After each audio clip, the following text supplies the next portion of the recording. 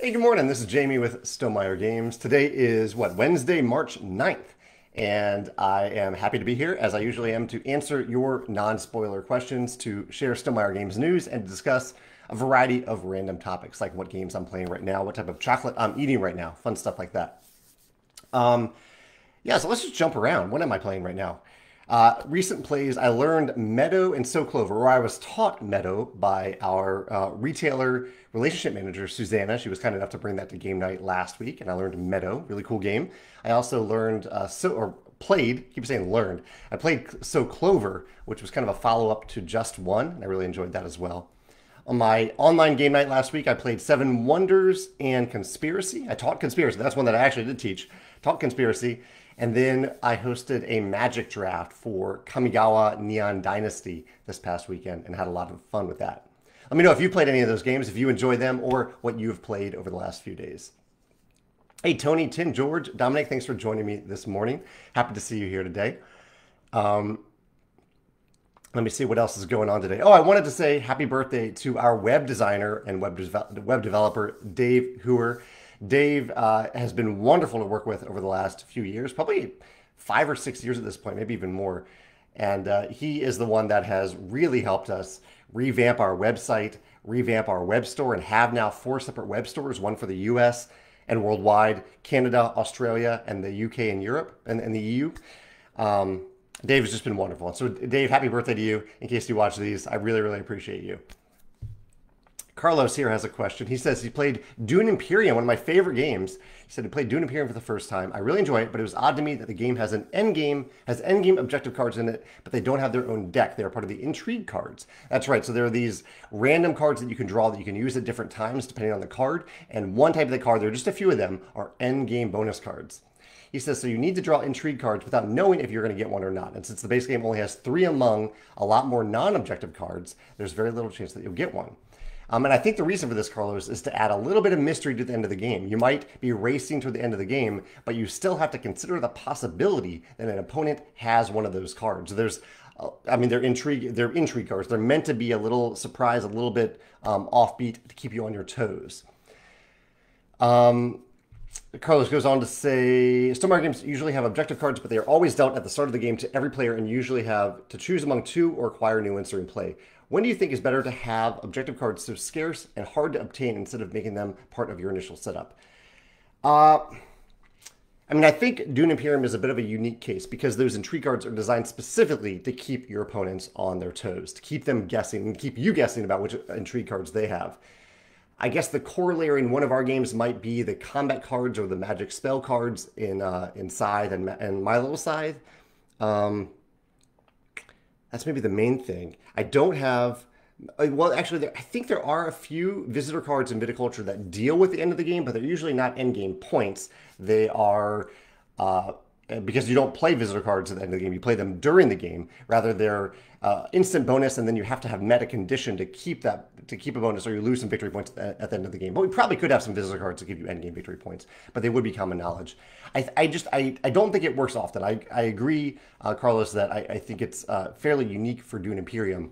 The one other thing I'd add to that is that Dune Imperium already has a couple decks of cards, and I think for any game, if you're asking players to shuffle, say, 3 decks of cards at the beginning of the game, that's fine. But once you get up to 4, 5, 6, 7, 8 tons of decks of cards, that can be a bit more difficult to manage. We're even pushing that with Scythe because we have encounter cards, we have objective cards, we have combat cards. I think I'm forgetting one other type of card. We have a lot of decks of cards. So the more you can consolidate those decks, I think the easier it becomes for players to set up the game and clean up the game. Just a few thoughts there. Yeah. Melissa said that her friend got Furnace, and she quite liked that. I've only played Furnace once, but I really did enjoy my play of it. It reminded me a lot of a game that I really love, which is Fantastic Factories. Looking at my shelf over here. Dominic says, what did I think of Kamigawa Neon Dynasty, the new Magic set? He said he had a lot of fun with the pre-release. I love drafting Magic, really any set of Magic. And this set was no different. I really, really love this set, especially because of the theme. I love the original Kamigawa, which was set kind of in an old fantasy world. And then they used that same world, but jumped to the future, kind of the cyberpunk future in that same world. And that to me was really, really cool. I love seeing how worlds change over significant amounts of time. It's one of the things I love about Brandon Sanderson, who, congratulations for having the #1 Kickstarter campaign of all time now. Sanderson does. But yeah, I really like the theme, and the mechanisms in it I thought really cool too. I like the sagas that turn into creatures. I like the constructs. There's other things too that I'm forgetting right now. But yeah, the vehicles, the mech vehicles, I think that's really cool. Yeah, I really liked it. Gary says that his copy of Libertalia arrived today. Yeah, I wanted to talk about that. Shipping is underway for Champion copies, and our fulfillment centers are saying that they should be able to ship out all Champion copies by the end of this week. So the pre-order was last Wednesday. The pre-order is technically still happening. It'll still happen. We'll continue to sell copies of Libertalia into the future. And so if you didn't get Libertalia and you're hearing great things about it, you're welcome to still get it from our web store. There will also be a retail release date on April 29th. But yeah, if you're getting your copy, I hope you're enjoying it. And a quick reminder, I guess, now that I'm talking about it, if you do have any questions about specific cards or specific loot tiles in Libertalia, and you post them as you should, kind of on Board Game Geek publicly or on the Libertalia Facebook group, which is very helpful so other people can learn from your question, please include the text of the card that you're talking about. Because oftentimes we might be not at our, especially if we are the ones, we at Some Games are the ones that answer it, we may not be at our computer, so we may not have the cards or the digital cards at our fingertips. But if you include the text for the card in your question, we can answer right away, no matter where we are if we're on our phone. So that's super helpful if you do that. Tim says, I was thinking about the plastic goals you were talking about. Plastic goals you were talking about. Do you think there is a chance of a problem with wood eggs not matching plastic eggs in an expansion? When is plastic still okay? Plastic goals. You might, I'm guessing you mean plastic eggs, Tim. I'm trying to think of what you're talking about there. Plastic goals. If you're talking about plastic eggs, it is true that we are working to convert some of our plastic components into wooden components in future versions. And we have found that wood does look a little bit better than plastic, but oftentimes it looks better than plastic. And so I think there are a few rare instances where plastic might work better or look better. There are definitely some instances like miniatures where there isn't an alternative unless you're going metal, but that's definitely not good for the environment either. So, I guess the matching thing, as long as we can get the same size and color, I think that's the crucially important part if we're changing a component from plastic to wood. I think at the top level, you asked, when is plastic still okay? At the top level, disposable plastic. That's our highest priority. That's the thing that we're trying to get rid of first, like shrink wrap and really shrink wrap, and we also changed our plastic bags. We've changed all of our plastic bags to biodegradable plastic bags. So that even though it is plastic, it won't be around for 100 years. It'll just be around for 3 to 5 years. So that's the highest level, the highest priority. And then below that are other plastic components, which are still very important because plastic is made from non-renewable resources. Tim says he enjoyed Libertalia and the new realm for Rolling Realms over the weekend. That's the Libertalia inspired realm for Rolling Realms. And by the way, before I read the rest of Tim's question or comment, I am playing Rolling Realms today, probably around 1 o'clock. I don't have an exact time, 1 o'clock Central Time. But if you want to join me in the Rolling Realms Facebook group for a live play round today of Rolling Realms, feel free to do so. The realms I'll be playing with are Libertalia, Wingspan, and Euphoria. So the new Libertalia realm, Wingspan, and Euphoria. If you don't have that new promo realm yet, you can use another realm and play along live with me. Tim's comment continues. He says, I found that when playing with Terra Mystica Rolling Realms and Libertalia realms, one can't quite max out in stars in Libertalia. It requires 4 coins, and the other realms only offer 2. Yeah, there are weird combinations of realms like that, but you're all on the same page with other players, because when you're playing Rolling Realms, all players have the exact same 3 realms. Chris says, how has the rollout of Libertalia gone? Is there a good response? So far, it seems so good. We really did try to eliminate any ambiguity in the cards in Libertalia, but as always, there are questions about the cards. But I can tell you that we tried really hard to do that, and we haven't gotten a deluge of questions yet, which is good. Just a few questions here and there. But yeah, I think that's the thing that I look for. I think when people are receiving the game, are they happy with what they've received? Is it clear? Are they happy with the components? Is it bringing joy to their table? And so far, that does seem to be the case. But most copies have not arrived yet. Most champion copies even are in the process of being shipped. And next week, our fulfillment centers will move on to the non-champion copies. Chad says, "Oh, trap cards and tapestry." Yeah, the cards in tapestry. We're talking about intrigue cards in Dune Imperium. And the trap cards in Tapestry are an example of why the Tapestry cards are private information in Tapestry, because there are some cards that you can play when it's not your turn to surprise your opponent. Yeah. And I think that would be weird if they were in their own separate deck of cards. I think it's good that they're combined for that element of surprise. Tony says that he played Obsession last night. I did ask earlier what games people have been playing. Donna said that she played Western Legends and can't wait to play it again. Aisha said that her copy of Libertalia Rolling Realms and the Libertalia promo pack arrived today. Already arrived today. That's awesome.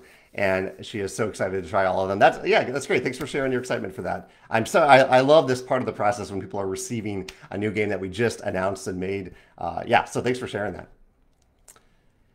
Leaf said that he's in meetings all day and can't watch live, but he is excited for his copy of all 3 Rolling Realms promos to arrive with Libertalia, and he hopes that it might be on his doorstep today when he gets home. Tim says, have I seen the new Tidal Blades, Ra, and Sleeping Gods? I have seen them all. Those campaigns aren't live yet, are they, Tim? Or if they are, let me know, because I'm very excited to get a couple of those games, maybe even all of them. But I haven't seen them go live yet. Let me know if I missed that. I think I've signed up for live notifications for all 3. But if I missed one, in particular, well, yeah, all 3 of those games are going to be pretty tempting to get. Yeah. Let's see. George has a weird shipping thing happening here. He says, first time when a Stonemaier game package comes with DHL, and also first time when I had to complete like 6 forms for customs. That's a lot. Like for packages coming normally from the US or Australia. Even though this package is being shipped from the UK. It wasn't a problem. That is odd, George. 6 forms is a lot of forms to fill out. I don't know why Spiral Galaxy chose DHL. Maybe they found they've had better success shipping with them to Romania. I don't know, but that's good feedback. Let me know if that becomes an ongoing annoyance for you.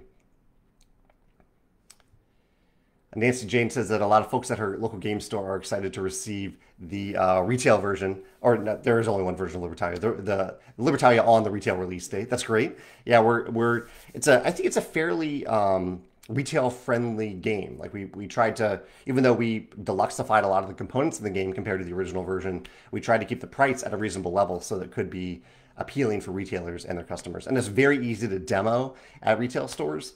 I'm excited about the retail potential for the game. And I also appreciate all of you the early adopters who pre-ordered it directly from us. It's nice to have both. Jerry says he found a copy of Grim Forest, a game from the company that makes Tidal Blades, on my recommendation on games to try if I enjoy Libertalia. Yeah, definitely. He says it's beautiful and wonderful. Thanks. We'll be playing it to tide me over until Libertalia arrives in a few days.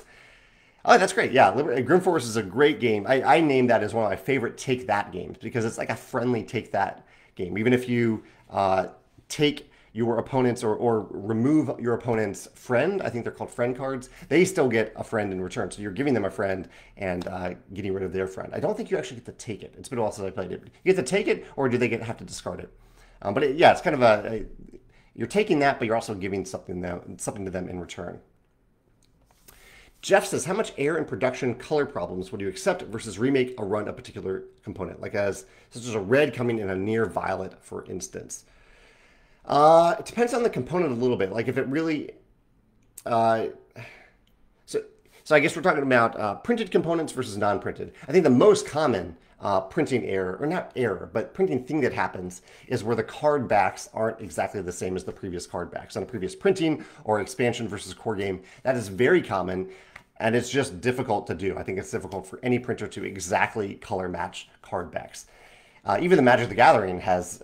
I think if you want to play in a Magic tournament, you are required to sleeve your cards with a solid back sleeve because, as good as Wizard of the Coast is at making cards that are consistent in shape and size and card frame and all that stuff, they still have card backs that are different colors from different print runs. So, but the thing is, nice, I think, for different card backs for most games, not super competitive games like Magic, but most games. If you're only looking at the top card of the deck and you're not like closely comparing it to another card, you don't know which printing or which expansion, which core game it came from.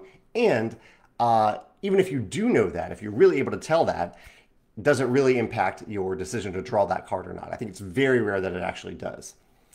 I think it is a little different if you have like, I don't know, red cubes in the core game, and then you release extra red cubes that are necessary when you release an expansion for the game, and those red cubes are no longer red, and you really can't tell if they match the red or maybe if they match some other color in the game. I think that's when it becomes a bit of a problem.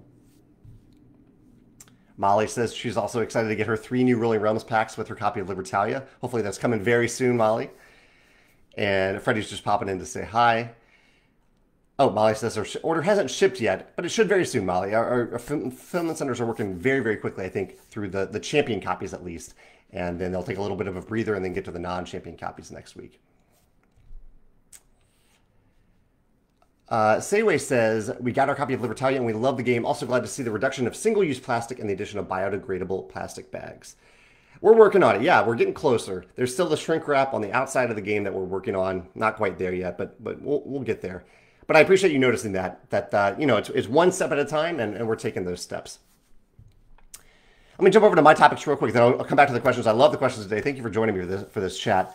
Things that I've been working on recently, did a playtest last week and a playtest yesterday, and I actually have a playtest that's just off camera over here that I'm hoping to do this afternoon.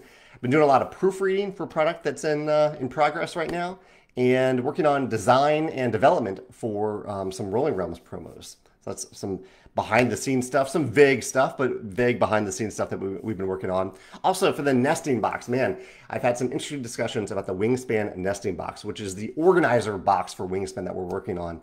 And freight shipping is still making this box pretty difficult. We are definitely now going to combine it with the next Wingspan expansion. So you'll be able to buy the expansion by itself, but if you want to buy the nesting box, it will also come with the expansion inside the box because the box by itself is just incredibly expensive to freight ship. Normally, freight shipping isn't that expensive even for a giant product like that, but right now it is so expensive to freight ship this box that it drives the price up so high that it really only makes sense for us to charge that much for the box if we include the expansion inside the box as well. So you'll have a choice there between the two options. But one thing that I think I'm going to have to change is that originally I said we were going to offer the Wingspan expansion by itself, the nesting box by itself, and the next nesting box with the expansion inside. And I think for at least this first print run now, based on the numbers, unless freight shipping prices drastically go down, we are not going to offer the nesting box by itself in the first print run. So hopefully that'll change, but we've been doing a lot of calculations recently to figure out how to make that work. And it's tough. I don't like to bundle things like that because it eliminates people who just want the nesting box. But I think we need to do it in this case. Anyway, we've been running some calculations for that to try to make that work. Some content I've released recently. I did a video about accessibility, the 9 different categories that I think about and that I encourage other designers, creators, and publishers to think about when they think about accessibility. There's a lot of different ways to think about it. That was my Sunday video this past week. I did a blog post about Brandon Sanderson's massive Kickstarter project, which since that post last Thursday has grown up to over $26 million, I believe. And I did a blog post on Monday about us reaching our 11,000th champion. So we now have 11,000 Stonemaier champions, which just is amazing to me. Thank you so much if you're a champion, thank you so much for championing our content in that way. And I hope you are getting value out of the champion program as well. I have some other quick topics, but let me jump back to the questions real quick. Nancy Jane says that she played Isle of Cats for the first time. The first time? That's awesome. Love Isle of Cats. We've been playing it with the expansion recently. It was really, really fun with the expansion. Christopher says that he just received Libertalia and the 3 new promo realm packs. That's awesome, Christopher. Tim says, if I played with a beast in Isle of Cats yet, and we have played 1 game with a beast so far. That's one of the new expansions. He says it definitely made things trickier when trying to fill the boat. It does. The beasts do add a little bit of a puzzle to the boat as to where you place, how you place, and where you place different pieces. Chad says, last night had a eureka moment where I had an idea on how to make a game mechanism work really well on a game I'm designing. Can you remember a time that you had a eureka moment for a Stonemaier game? What's a recent one? I mean, so the two recent ones that come to mind are Red Rising, when I was really struggling with the design, and I realized that the Fantasy Realm format, the rough framework for Fantasy Realms, worked really well for Red Rising. And then for Rolling Realms, really honestly, throughout the design of Rolling Realms, I did not realize that it was going to be that it could be, or that it was going to be an expandable game. I knew that we could add new realms, but I didn't put that in the expandable game category. And so when I realized that after we released the game, after we published it, and people started to talk about it that way, I was like, wow, this is really cool. We can do some really, really cool things with this. Yeah, so that isn't a game mechanism specific thing, but it does impact the game. Those are two that come to mind. I've had some recently as well, but I can't talk about them yet. Nicholas says, some honest reviewers have liked Libertalia, and the art is growing on them. Are fans making Winds of Galecrest fan fiction yet? Not that I'm aware of. He says, the art seems super geared for it. Bats who can see well enough to be trusted with a gun. Yeah, I'd love to see a little fanfic for the world of Galecrest. Kevin says Spiral Galaxy, that's our UK European Film Center, probably uses DHL because it is technically the German post office, which has a large reach in the EU. That makes sense. I didn't know DHL was a German company. Tim clarified that those games, the new Tidal Blades, the new Sleeping Gods, and the new Ra, are coming to GameFound and Kickstarter. I thought so, yeah. I was just worried that maybe I had missed their actual launch date, but I haven't yet. You can definitely sign up for all of those on GameFound and Kickstarter. Yeah, some cool games coming to those platforms soon. Dan says that he played Libertalia at Dice Tower West this past weekend, and it was a hit at the con. That's awesome. I'm glad a few copies slipped in there in time for the convention. Did you play anything else, Dan? Anything that's not released yet that you really enjoyed that you would recommend? Tony says, are champions who ordered other products with their Libertalia order seeing later shipping times? Just wondering, as I haven't seen a shipping notification yet. I don't think so, because I've seen a lot of notifications here from people saying that they ordered Libertalia with the promo packs, and they're already getting shipping notifications. Tony, I think the shipping order, it varies based on every pre-order, but oftentimes it ends up being some combination of, or at least an important part of it is where you're located. Like they might ship all Midwest orders one day, and then the next day they'll do West Coast or East Coast. And I'm not saying that's the exact order, just they pick a way to batch the orders in a way that's very efficient so they can get a lot of orders out the door, and they start to do the more time-intense orders or different batch of orders, not necessarily even time-intense, but a new batch of orders later on. But it's just like a few days apart, so you should get a shipping notification very, very soon. I appreciate your patience. Hilda says, designer here. Printing can be such a challenge in color matching. Pantone inks can help with consistency, but they can be expensive as they require additional plates outside of the CMYK plates to be created for printing process. Hilda, thank you for mentioning that. Yeah, I think this, when we talk about card backs, we're often looking at simpler card backs that can be that are easier to color match, and that comes down to the Pantone matching for it and not having a lot of Pantone colors on the backs of those cards. We've tried this really hard with Between Two Cities in particular. I remember doing it with that, maybe Between Two Castles too, where the backs of the tiles are kind of abstract and simple, just a few colors. And the reason for that is that we are really trying to match those tile backs from one print run to the next, and including the expansion now. Yeah, it's definitely a challenge, but Pantone colors can help. Zach says, would I make another game in the Libertalia world? Was there ever a thought to set Libertalia in the 1920s Scythe world? There wasn't that. I mean, that might have been cool. I never even thought of that. I can't recall the time I was thinking about that. I don't have any plans to explore Galecrest any further, but maybe, you never know. I think it depends, maybe at least partially, on the success of Libertalia. David says, Arc Nova has multiple maps, player mats, and recommends allowing new players to use the easier mats to get an advantage in the game. Have you included this type of recommendation in any games, and would you include it in future games? That's a good question. I love when cooperative games do this in particular. I love when they say, okay, this is the difficulty level for different characters, different bosses, or at least complexity level. I like that a lot. I haven't done it in any of my games yet because I try as hard as possible to make all different asymmetric elements as accessible as possible to all players. I know that varies a little bit, and sometimes I maybe lean a little bit on fans of the games to come up with those lists because I'm so close to it. It's really hard to do with asymmetric competitive games. Um, but I do really like in Arc Nova that they have the option for all players to play with a simple map or player map that is exactly the same. Very easy to teach and learn the game that way. And then later on, you can flip those mats over to variable asymmetric sides. I really like that. I don't think it works for everything. Like in sides where you have those dual layer player mats, you can't just flip it over. You need to add a third layer to do it on the back, and that can create some production issues. It also makes those mats a lot thicker. But with certain mats, I think it's possible to do that. I haven't. I don't think I have done it with a game yet. But after given my love for Arc Nova, I think it's something that's on my mind, and that I'm thinking about a lot more trying that in the future. There's one game in particular right now that I'm working on that I would definitely consider it for. Yeah, we'll see though. We'll see. Kind of having an A and B side. Kevin says he played some Concordia and Libertalia, Winds of Galecrest, played a solo game of Libertalia, and it was very smooth. I'm glad to hear that, Kevin. I loved Team Altama. I have my monthly meeting with the Altama team tomorrow. Mike says he's been playing a lot of Tapestry since it showed up on Board Game Arena. They run a lot of tournaments which end up to be 1v1 games.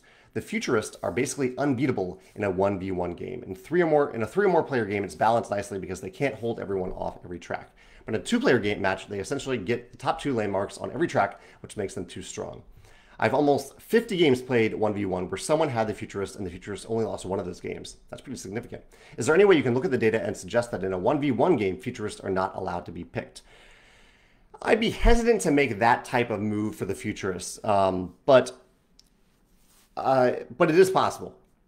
I can say that our data analyst, Jeremy, is looking at the data right now from Board Game Arena and is looking at things like that. He's looking for things like that.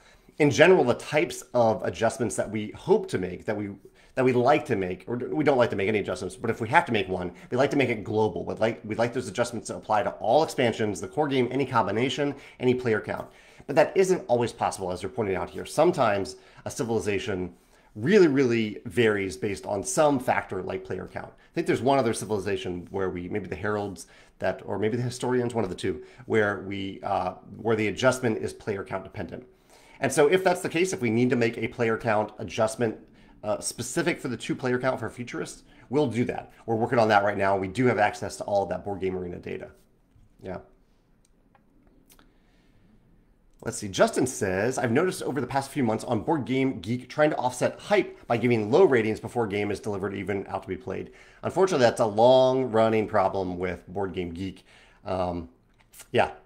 He says, I understand why it's done. And this is the explanation that I've heard. I don't think it makes a ton of sense. He says, people can get very excited and rate a game a 10 when they have not even played it. However, this seems like it's a form of gatekeeping. Yeah, I mean, I always err on the side of positivity. So I think the best way to follow a game on Board Game Geek, if you're interested in it and you haven't played it yet, is to just subscribe to it. But for some people, maybe it's easier for them to rate the game. I don't know why. I don't understand that. I think it's just you click the subscribe button. But if it is easier for them to follow the game by rating it, I don't know. I don't know if I can condone that because I don't think it makes sense to rate a game that you haven't played, honestly. So I would just subscribe to it. And I wouldn't try to balance the 1s with 10s because then the people who put in the 1s justify it by saying other people are putting in 10s and they haven't played it either. So I don't think that's a good back and forth approach to it. I haven't even gotten to your question yet, but also I do err on the side of positivity. So I could probably find some justification to rate a game higher, even though someone hasn't played it just because they want to keep track of it. I can't find that same justification for rating a game a 1 or a 2 that I haven't played. That to me baffles me. It just seems like internet negativity. I don't know what good comes of that, basically. Like, what are you adding? What value are you adding to the world by doing that? By rating a game really low if you haven't even played it. Anyway, Justin says, I've also noticed Stonemaier games get a lot of low ratings to offset hype as well, which is bewildering to me. I guess your question is, what is your opinion on this and maybe ways to try and mitigate it? I think the ways to mitigate, I don't know. I don't think there's anything I can say that will stop the type of person who has decided they want to offset other people's excitement for a game by rating a game low, or for whatever motivation they have for rating a game low if they haven't played it. If you've played a game and you really don't like it, by all means, rate it accurately, give it a low score, by all means. But it does not make sense to me that you would rate a game that you haven't played. And in particular, it doesn't make sense to me that you would rate a game low that you haven't played. I know that might seem a little hypocritical, but because I also don't think you should rate a game high that you haven't played. But it doesn't seem like it adds any value or joy to anyone to rate a game low that you haven't played. I don't know. I don't get it. It doesn't make sense to me. Yeah. I even struggle to rate games low that I have played because I know how much time and effort and work goes into games. Even if I strongly dislike a game, if I really don't want to play that game again, I know how much love went into making that game. Not just the designer, but the graphic designer, the artists, all the playtesters, the proofreaders. A lot of people put their time and energy into that game, and I feel bad about it. But I do if I try to rate my games accurately, or rate games I've played accurately on Board Game Geek. Anyway, Tim says, on to other topics. Tim says, the retail release date for Libertalia is April 29th. Maybe I could showcase it on April 30th at your brother's bookstore. Absolutely. Yeah, April 29th is a Friday. We try to pick release dates that don't coincide with Magic the Gathering release dates. And this is a weird instance where Magic, we chose this date because Magic had a release date the next week, I think like May 5th or 6th. And then Magic, after we chose our release date and announced it, Magic changed their release date to April 29th. So if you are in a game store, you might see a little bit more publicity from Magic on April 29th, but Libertalia's retail release date is that day as well. Dick says, do I have any information on localization for the Wingspan nesting box now that you combine it with the next expansion? Not yet, no. That's a decision that we'll be talking about with localization partners soon. The nesting box itself is language independent, completely language independent. It's the expansion going inside of it that is not language independent. So that will be a decision that our localization partners will have to make. We have some cost to share with them about that. It's expensive to make the box, but it's the freight shipping. The freight shipping is more expensive per box than the nesting box itself, which is ridiculous. That's crazy. I'm talking about just freight shipping from the manufacturer to our fulfillment centers. Yeah. Let me skip back to my topics real quick, and then I'll end up for the last 30 minutes for questions. Chocolate of the day. I bit the inside of my cheek really hard last night, really, really badly. Even as I'm talking, I can feel it while I was eating dinner. Just took too big of a bite of bread. And so there's no chocolate of the day. I can't eat any sweets today because I know they will just aggravate my cheek. So please eat chocolate of the day for me. I want you to choose your favorite treat that I can't eat today and enjoy it for me. Let me know what that's going to be. What is your treat? What is your chocolate of the day? What else is happening? More fun than that. Survivor. Survivor's coming back tonight. I'm really excited about that. I love the show Survivor. Season 42, I believe. Yeah, season 42. Excited about that. We also just finished watching the Netflix limited series, 7 episodes, a show called Midnight Mass, which is a creepy show, but I'm so glad I watched it. I'm not really into like scary movies. Definitely not a horror movie person, but but I wouldn't say this is a scary or horror film or series. It's more just creepy. And it asks some really great questions. It's very thought-provoking. The cinematography is beautiful. I highly recommend Midnight Mass if you're up for something a little creepy, maybe very creepy at times.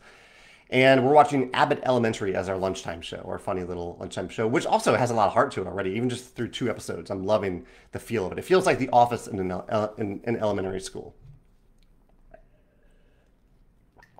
Christopher says, when you're designing cards for a game, how do I get past writer's block? I kind of just keep going, and if I'm really, really struggling, I put that game aside and work on another game for a while. I usually try to have 2 games going at a time for that purpose. Kyle says, is there a timeline for the announcement on the upcoming viticulture expansion? I haven't announced an official timeline yet because we're kind of waiting on seeing how freight shipping will do for the expansion. Freight shipping is in progress, though. Yeah. Tim says he's keeping his fingers crossed for a Galecrest campaign like Rise of Fenris. We'll see. That would be cool for Libertalia. Adam says that he thinks Wingspan has the best rulebook for explaining how to properly use all the cards. And yeah, I have to give credit to designer Elizabeth Hargrave there. Just the time and effort she puts into that appendix.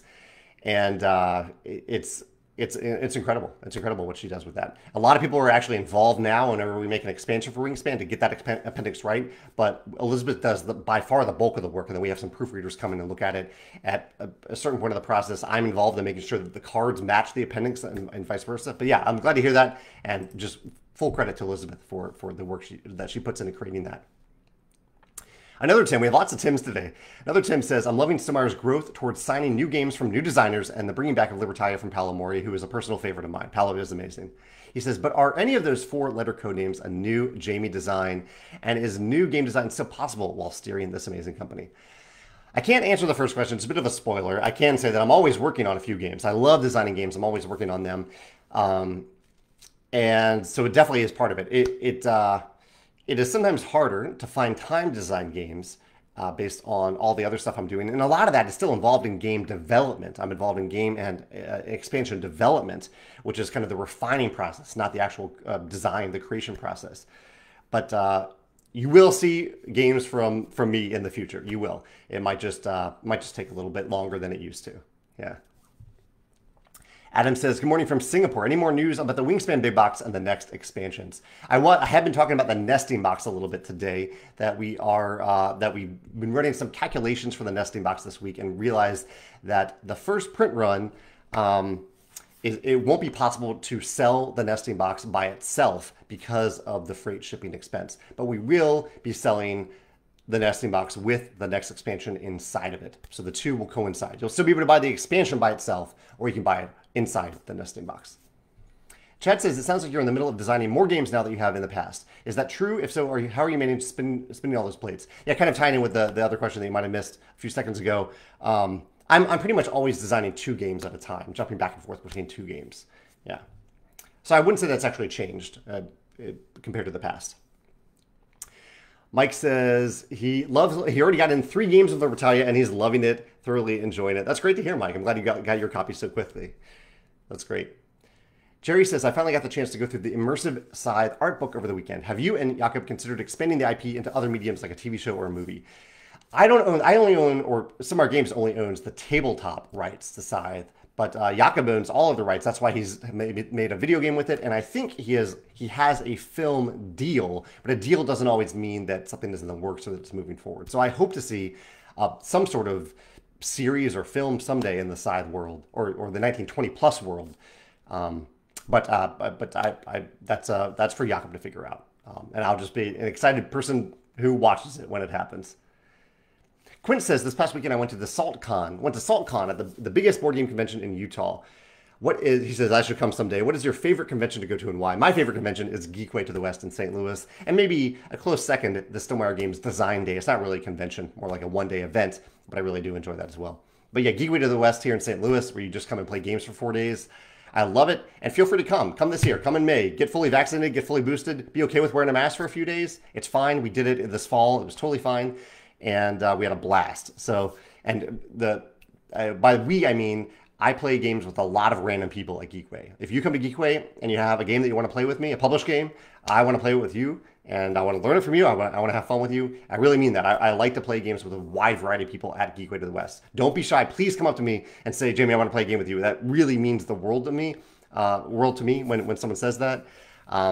I'm a bit of an introvert, so I don't often go up to random people and say play games. So I totally get that if you don't feel comfortable, but I really, really want to do that at Geekway to the West if you're able to attend. Sean is joining us this morning. Tim says, have I ever had pink chocolate? I have. I've had a little bit of pink chocolate. I wouldn't say it's my favorite, but it's always intriguing to have a little bit when I have it. Do you like it, Tim? Are you having some right now?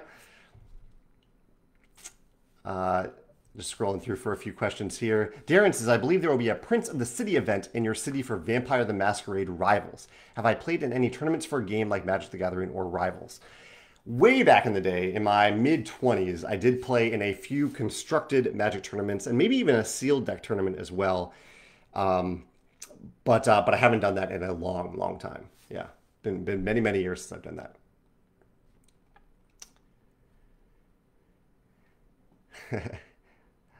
Sorry, reading a comment about the BGG rating system. Chad says, the whole rating before playing thing brings out the worst in humans. Unfortunately, sometimes it does, yeah. The thought that they need to balance the universe is baffling. Yeah, that is truly bad. Like I think the most baffling thing to me about that is, sure, there may be some people who rate a game that they haven't played a 9 or a 10 for whatever reason they may have.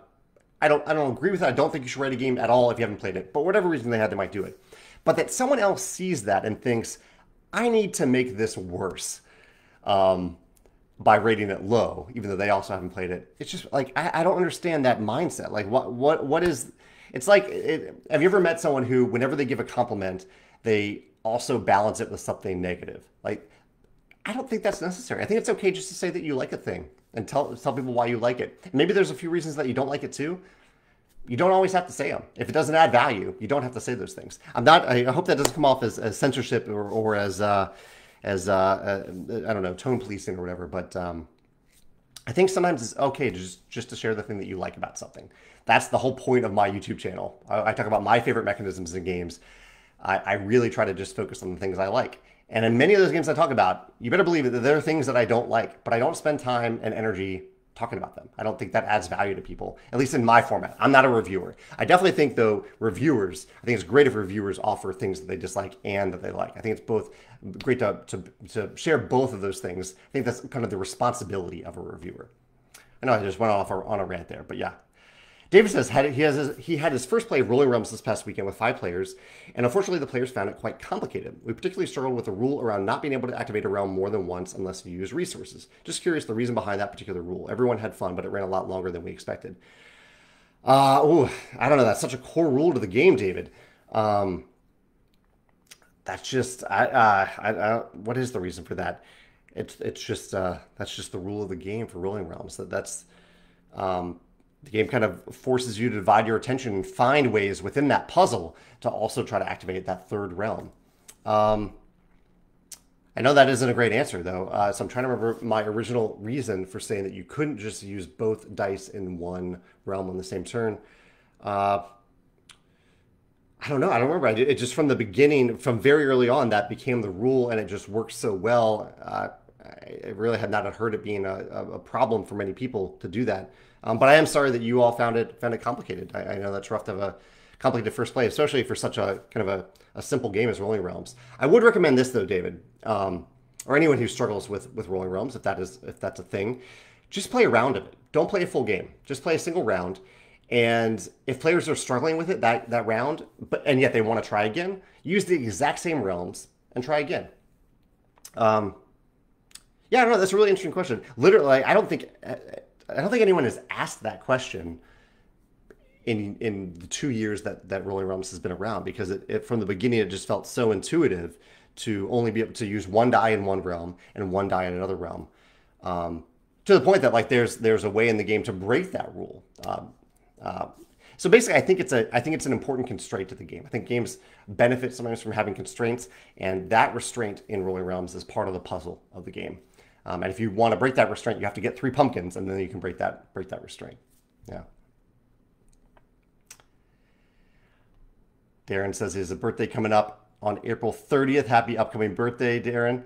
Paul says, did you know that Wingspan was mentioned, including a box shot cover on mainstream TV in the UK?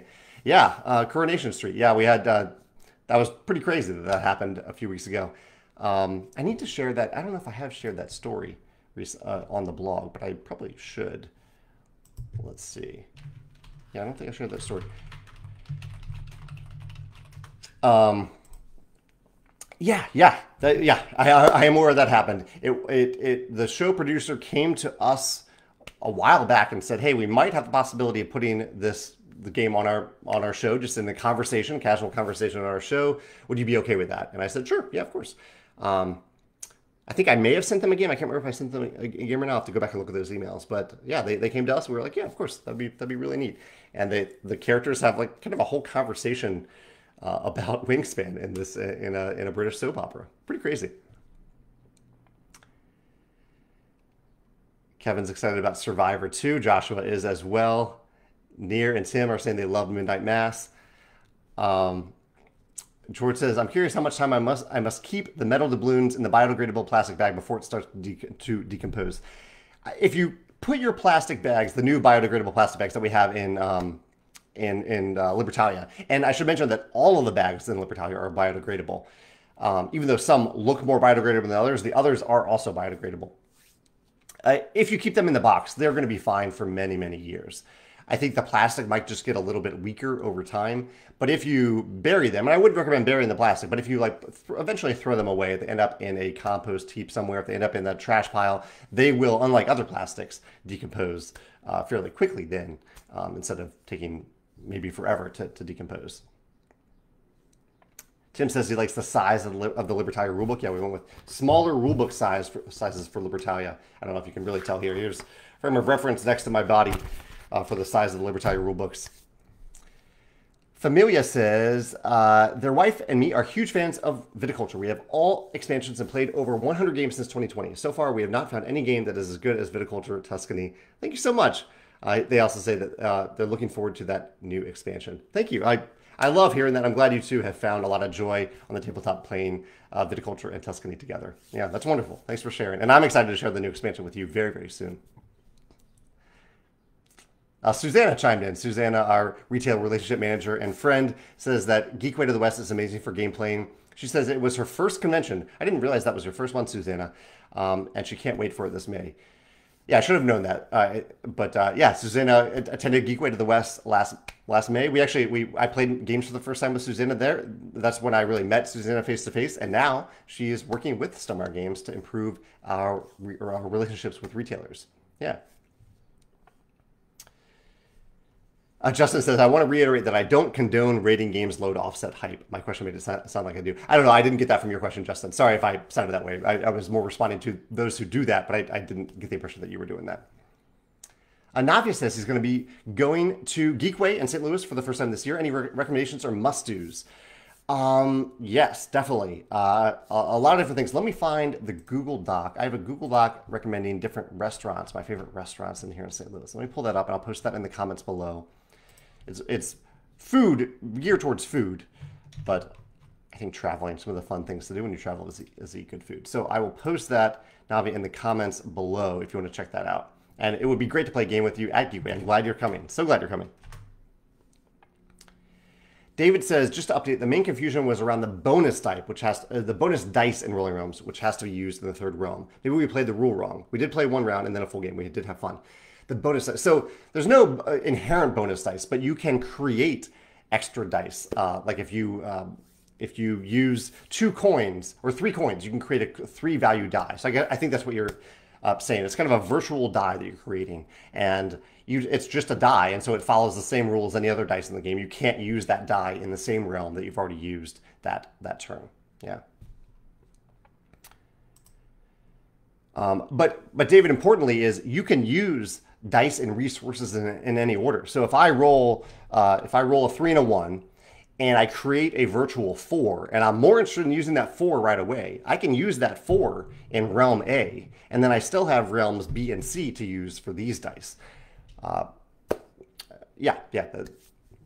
are the rules of the game. Feel free to maybe encourage you or your group to play against me, against the live plays that I do on YouTube and the Rolling Realms Facebook group, because I kind of talk about the rules as I play. Maybe I can be helpful in that way if you play along with me. But whether it's a video I've done in the past or in real time on the Rolling Realms Facebook group, as I'll be doing today at hopefully around 1 o'clock Central Time.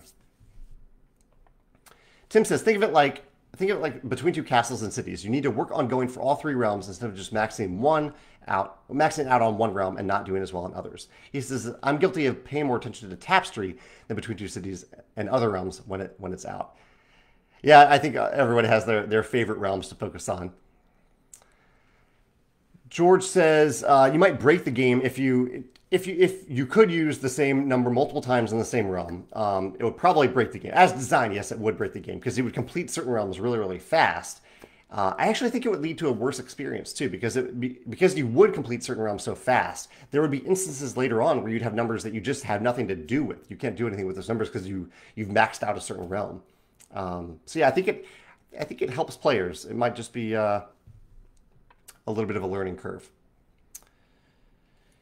Let me jump over to a few remaining topics. What have I missed? I've been talking about game events, game conventions. One thing that I'm excited to do that I just spent some time arranging this past weekend is that there's a place called the Gamers Ranch here in St. Louis. Or not here in St. Louis, here in Missouri. It's about 2 hours outside of St. Louis. and it's kind of just a big vacation home with a disc golf course and a ton of board games, and also some video games too. And it's just designed for people to come and spend a few days and play games together.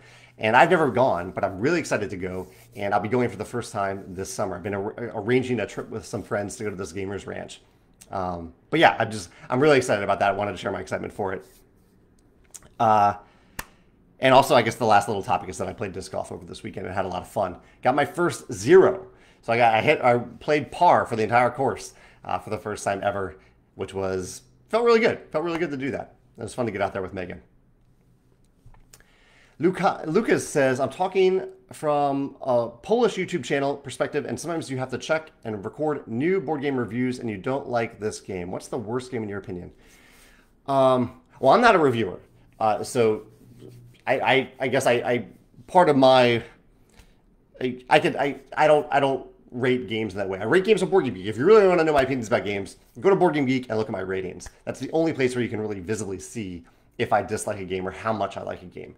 But Lucas, I'm not interested in talking about games that are talking about how much I dislike certain games. There are games I dislike, but it's just not how I want to spend my social media currency to do that. Yeah, it doesn't really appeal to me, and honestly, it doesn't appeal to me when they're YouTube. I like that when reviewers share what they both dislike and like about a game, but when reviewers have like top 10 lists about games they hate, that doesn't excite me. Like that's an unsubscribe for me when that happens, because I don't know. I know they get a lot of clicks, but it doesn't bring joy to me to watch those videos. I want to watch top 10 games about the top 10 games that they enjoyed over the last month or the last year or their lifetime, not the games that they hate. So yeah, just personal preference there. Christopher says, do you think you'll make the Libertarian money box available separately? It feels sturdier than the clear plastic trays I have in a couple of Stonemaier games. It's a good size. Would love to use it for other game storage. You know, that's the first request for that so far, Christopher. And he's talking about the plastic tray that we made that's included in the game. I have my metal coins in it, but this is just included in the game. And it is a pretty sturdy box. We had to design it specifically to hold these heavy metal coins without the top just falling off. I agree. It's a pretty good box or tray. Currently, we don't have plans to sell it separately, but if there's enough demand for it, we might consider it at some point. Yeah, I would say it takes a lot of demand now for us to sell something a la carte. It used to be easier in the past, but because a la carte items don't have SKUs, we have to kind of sort through and find them. We can't ask our fulfillment centers to sort through and find them. We have to sort through and find them and ship them to each fulfillment center. So it isn't the most efficient thing in the world, but it is something that we can consider if there's enough demand for it. Tony says, I know you mentioned it was on your list to try, but have I played Star Wars Outer Rim yet? And no, it's on my list to play at Geekaway to the West. So if there's someone who loves Outer Rim and wants to play it with me, teach and play it with me at Geekaway to the West, I'd love to play it with you. I will, before Geekway, for those of you following along, before Geekway, I will post my the list of games that I really want to learn and play at Geekway to the West. So if you happen to love any of those games and want to teach and play them with me, you can check out that list. But I won't post that until probably early May. Ivan says, will there be a Red Rising expansion? We haven't decided that yet. We're kind of waiting for the 6th book to come out, the second trilogy, the end of the second trilogy, to decide what we're going to do there. Yeah. George says, have you noticed that as we grow older, the time seems to pass faster? How much free time do you have nowadays compared with previous years or Jamey at 25? Time does seem to fly. I think part of that is running a company too. But yeah, time passes. Time does seem to pass pretty fast these days. Yeah. Just scrolling down here to see if I missed any questions. Chris is joining us. Chris Goodlet, the charity gamer. Kevin says, a lot of reviewers say that X game plays up to 4 or 5 players, but they only want to play at 3 or less because of the time increase. Do you have similar feelings about some games? Yeah, definitely. There are certain games that I like to play at a very specific player count. And I'll talk about one that I love, because I like talking about things I love. One is Parks. I think Parks is designed to play up to 5 players, and it does play up to 5 players. But for some reason, I really, really like Parks at 2 or 3. And I don't like it as much at 4 or 5. 2 or 3, just I feel like I have the right amount of agency, maybe the right amount of downtime. But yeah, I like always really highly recommend Parks at 2 or 3. Yeah, this isn't the case for all games, and it's not always because of downtime. Sometimes it's because of how easy it is to access certain actions, things like that. But that's the one that comes to mind off the top of my head. But there are definitely other games like that on my shelf that I think of, like Downforce. I really like to play Downforce with exactly 6. I love Downforce at exactly 6. It does play at lower player counts, but I think it's best when each player has exactly 1 car. Chris asks, how are Biddy and Walter? They're doing well today. Walter's had a kind of a wild morning. He's running all around playing with toys. And Biddy, I don't know where Biddy is. I think he's probably sleeping under the bed right now. Yeah. How are your cats? Or your cat, Chris? Skylar says, not sure if you're looking for topics for your videos. I always am. How would I consider making a video of top 10 games with rondelles? Yeah, sure. I would definitely consider that. I'll make a note of that right now. There is a video kind of close to that. 10 rondelle games. And let me know, what is your favorite rondelle game while you're bringing that up. The topic that I did that's a little bit similar to that, I've done a top 10 games with one-way action selection tracks, like Tokaido, like Glen Moore, games like that. I really like that style of game. And I think sometimes there's overlap with rondelles. Tokaido, not so much, but Glen Moore, I think, could be called a rondelle game. But yeah. So check out that video. You'll get some of those games, and I'd be happy to consider that in the future. Yeah. Chris has 4 cats now. That was just 1. 4 cats. He says it got out of control. Yeah. I think that's about it for today. I think I've covered everything I want to talk about, and I appreciate all these questions. A lot of fun questions today, a lot of tough questions today, and as always, I'm happy to answer them. If I missed anything, or if you have a question that occurs to you after watching this, pop over to the YouTube version of this. I'll get notifications about questions there a little bit better than on Facebook. I'll put this video on YouTube now so you can post those questions there. And I hope you have a great Wednesday and a great week. I will see you next week. All right. Take care. Bye.